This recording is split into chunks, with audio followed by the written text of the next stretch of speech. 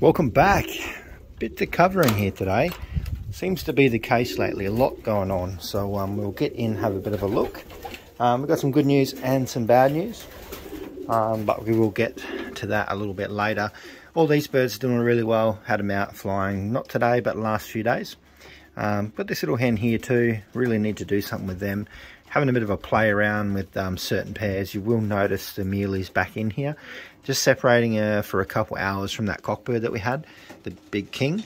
Just giving, you know, making him fret a little bit. Sometimes when you take the hen away, they seem to, you know, really move their feet. I can hear him over in here crowing, cooing for her. So, yeah, he does miss her, so we should be able to get them paired up a bit quicker. They're pretty much there. I just want him to be really pushing her. I really want him in the nest bowl. I really want him crowing and carrying on. So he hasn't been super into that just yet, but hopefully after today, he doesn't have much choice. Hopefully he will get back in there and sort her out. So that is a good idea. Got this cockbird here too. Thought it was a hen, but these little ones down off the storm sort of birds are, you know, they are very henny looking. So this one's definitely a cockbird. I was trying to pair this one up with Apache, but we managed to get his half sister paired up with her. So we'll see how we go. We do have a few other bits and bobs in here, but I'm not 100% sure how many pairs I want to put down in that. We've got majority of them over here working. It's kind of just trying to get through these last few, because there is, realistically, we've got this little cockbird over here we need to pair up. We have this little hen here that needs to be paired up as well. And there may be one more, but I think they are the two main ones. And we've got this spare one here that we may do something with as well. She's one of the line bred hens, but yeah, don't want to be just pairing up for the sake of it this year, because we done that last year and it wasn't overly exciting as we'd probably thought. So we'll see how we go. I know there's a few comments about pairing up the ones that come back from the race, like that hen and her brother, but not overly interested at the moment. I'm going to give them another year of racing and then see how they go after next year. But yeah, we'll just wait and see.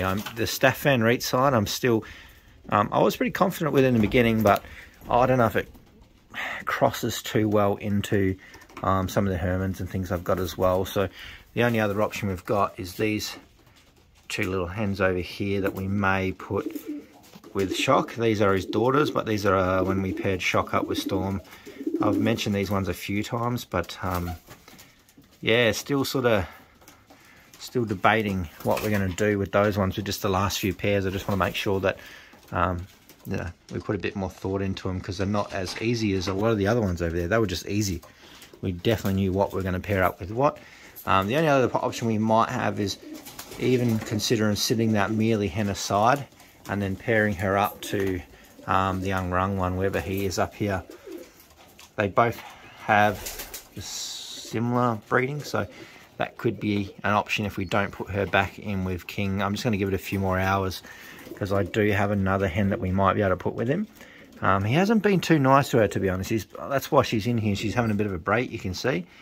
You know, we had them doing pretty well, but he's been a little bit rough a few days, and I thought he'd be more in the nest cooing and stuff like that. So we'll just give it till a couple of hours, probably after lunch, and I'll sort that out. But yeah, that's the last of these ones. Little fella's down there, he's just chilling. He's doing pretty well. I'm surprised how well this one's adapting to the trap and that. I'm really going to try and get the other ones over here shortly as well. Let's go over to this other side so we can get in on a little bit of action. I'm partially way through cleaning and refilling up all the drinkers for this morning and getting some fresh food in there. But found some bad news. You'll probably see it there behind the barless hen. It's a broken egg. We've had another bit of trouble. You can see there's an egg broken there, and there's all little footprints in it all over the place. And then you'll see this little hen here. When she turns around, you can see underneath her there's some broken eggs and things like that. Oh, that's what I forgot to do. I generally put the babies with the babies when I'm cleaning out. You're meant to be on this side, so that yeah, it's easier, because normally she doesn't fight them, but she was fighting them then. So actually what has happened, we'll go with the bad news first.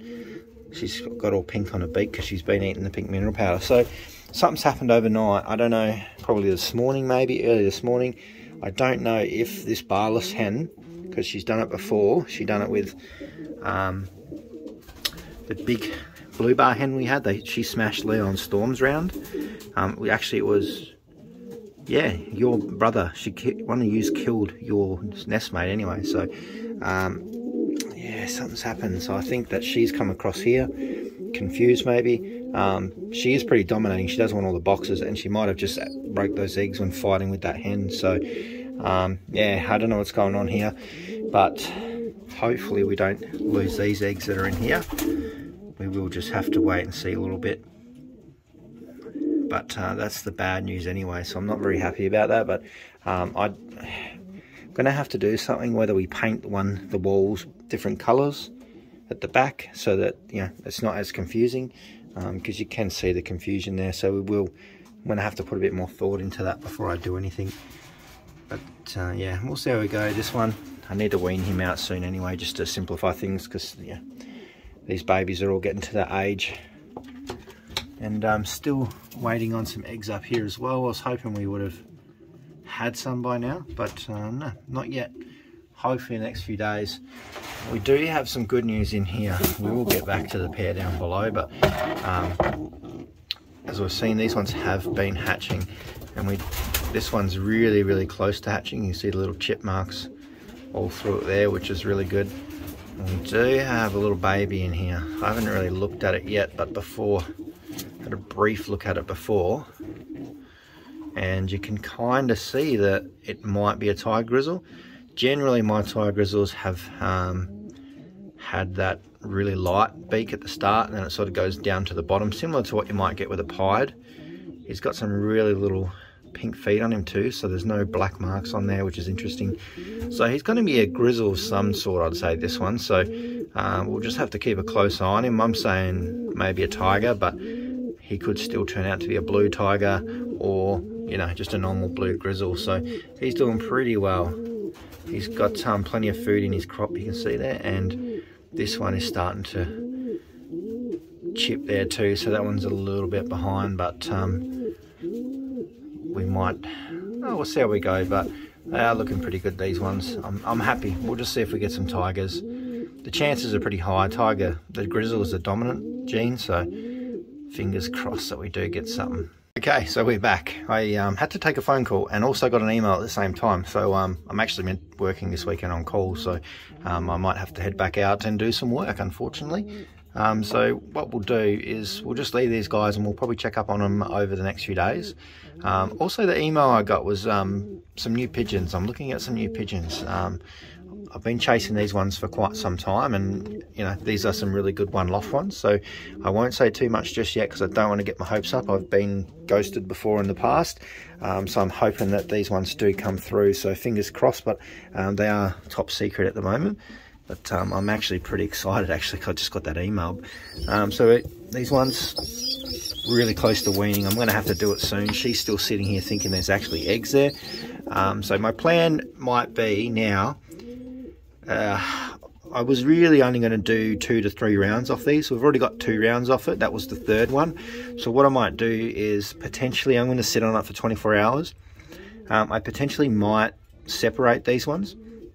We'll just see, or I might just let them lay again. I'm not 100% sure. The babies are looking really good, but I'd really like to blend in my family of birds instead of just having these. Like, I really want to use the cockbird for one of those little hens. Whoa, we are blowing out something chronic there. I really want to use one of those, that red checker cockbird, for the other hen we've got over here, which is similar way bred to this little hen in here, because they do produce some really good babies. When I paired Storm up to that red checker last year, it produced this cockbird in here. We'll have a quick look at it. We've pretty much covered everything in there at the moment. He's in and out of lockdown because he's very dominant, takes over everything. Oh, there's one of the eggshells down there too. That's cool. Leo's been very persistent there. And we've got some good news up there too, which is good. It really just takes a little while for these to settle in. We'll have a look at those in a minute. But this cockbird here, the son of Red Checker and Storm, he's actually turned out to be an absolute stunning pigeon. He's a ball of muscle, and he is unreal. So the only reason I want to consider pairing up one of those inbred Storm daughters is so that we could potentially breed some more of these so we can actually race them, because I feel like these are going to be super tough, fast birds, and that's what I want. I want fast, tough birds. Strength from Storm and the speed from that red checker. So that's kind of where I want to go. I really want to test some of them this year, so I do want to try and do that pairing. Let's have a look in here, because little Patchy's getting a bit crazy. He's definitely changed his tone, hasn't he? Look at him. It's a beautiful bird. I think this is going to be a really good pair. I think it was a good idea actually swapping him over to Little Storm with a more mature hen. I think that's just what he needed. He just needed a mature hen to sort him out. That's what happened.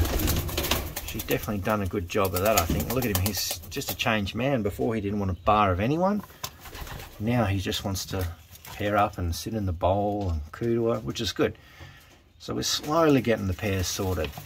We've got a lot of new pairs this year, a lot of new birds as well. So it is a little bit of a juggling game, and he's just a big, strong bird. Look at him.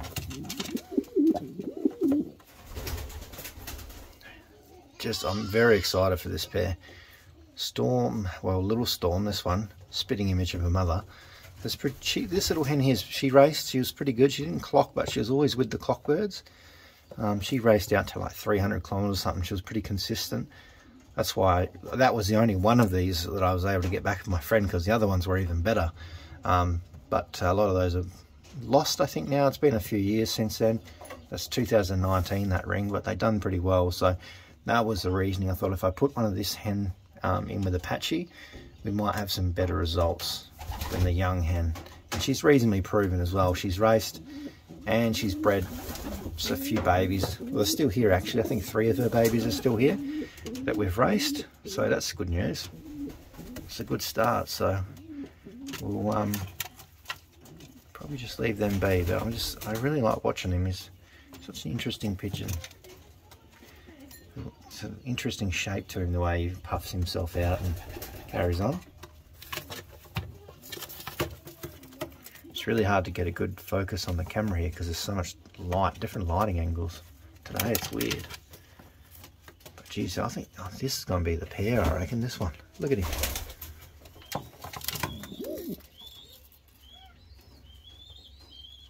Right, we might leave them alone.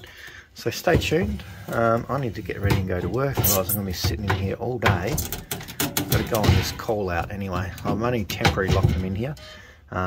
If I don't go now, I'm just going to be stuck here looking at pigeons all day, and I need to go get this call out done so I can come back home.